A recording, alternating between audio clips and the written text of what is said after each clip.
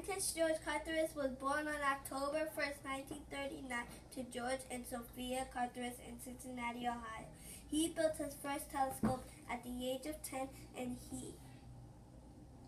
and had constructed it with cardboard tubing and other materials he bought with the money he earned as a delivery boy.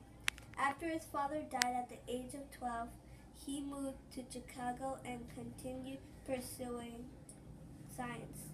He was one of only a handful of African Americans competing in Chicago's high school science fairs, and he won 3 awards, including first prize for a telescope that he designed and built. Carruthers went to school at the University of Illinois in 1964 and earned his Ph.D. in astronautical engineering and began working in his USA Naval Research Laboratory.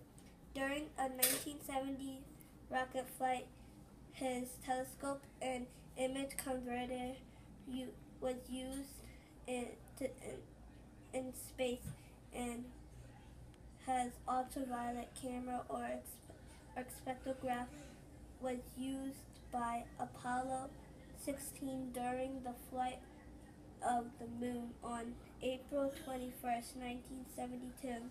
For the first time, scientists were able to examine the Earth's atmosphere on concentrations of pollutants and use UV images of more than 550 stars and galaxy scientists. Scientist Carruthers was awarded NASA's Exceptional Scientific Achievement Medal for his work on the project. In the 1980s, one of his inventions captured an ultraviolet image of Halley's Comet. In 1991, he invented a camera that was used in the space shuttle mission. Carruthers also went to give back his community. He wanted to give high school students an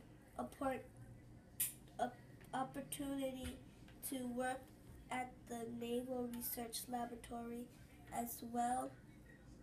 So he helped create a program called a Science and Engineer Apprentice Program. Today, at age 75, scientist Carruthers teaches on Earth and space scientists at Harvard University.